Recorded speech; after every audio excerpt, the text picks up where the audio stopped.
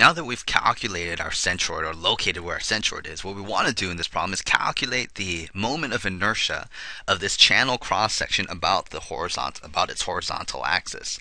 And I'm going to call this the XX axis. And what we want to do here is apply the parallel axis theorem, which looks like this. And this equation just says that it's the sum of all the individual or manageable areas or the elements, the moment of inertia of each element about itself or its own axis, plus the area times the distance from the centroid of the entire cross section to the centroid of that area squared. And the best way to go about this is really to continue this table from up here down below. So I've brought the drawing down. I got to make this table, and this table is going to have, it's going to be very similar. I'm going to have the areas or the elements that I've broken up my cross section into, and then I'm just going to have columns that essentially match the parallel axis theorem. This first column will be the moment of each element, moment of inertia of each element about itself, about a horizontal axis, the area of each element, which I already calculated up above, so I'm not even really worried about that. And here, this dyi.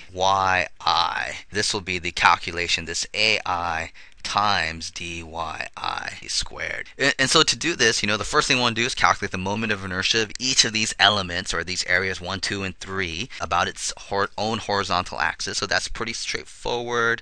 Each of these will be, let's see, for area 1, it'll be 1/12 base, which is 20, times the height, which is 150 cubed. The units of this is millimeters to the fourth.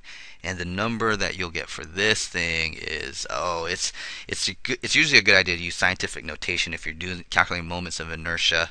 And this is going to be 5.625 times 10 to the 6 millimeters to the fourth. For area 3, because it's the same as area 1, this was also going to be 5.625 times 10 to the 6 millimeters to the fourth. For this area 2, this yellow orangish thing here, this is going to be 1/12 base, which is 160, times the height, which is 20 millimeters cubed, and we will get 0.1067 times 10 to the 6 millimeters to the fourth. So that's a pretty straightforward part. Normally you can find these equations, this 1/12 base times height cubed, one for a circle, whatever, a triangle, blah, blah, blah, right? You can find those in the back of a textbook or online somewhere. The dyi represents the distance from the centroid of an area to the centroid of the entire cross section. So really this distance right here would represent dy2. This distance, this vertical distance right here, would represent dy1, and similarly this distance right here would represent dy3.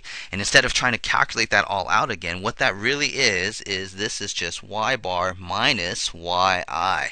Yes, and so all you gotta do is remember that this right here was y bar, 97.61. So the dy1 would be 97.61 minus y1, which we had previously even calculated up here, which was 75 millimeters, and this comes out to 22.61 millimeters. If I go through the same process right here, this would be 97.61 millimeters minus 140 millimeters, which will give me negative 42.39.